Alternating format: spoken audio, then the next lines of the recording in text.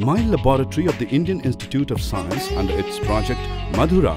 aims to develop a good quality natural text-to-speech program for South Indian languages to enable and empower people with visual and vocal disability to learn and communicate easily and more effectively. So far, it has been used as a regular service to send voice messages to about 1,500 visually disabled members of the Anna Centenary Library in Chennai and a few other blind students who have installed its SAPI compatible versions on their laptop.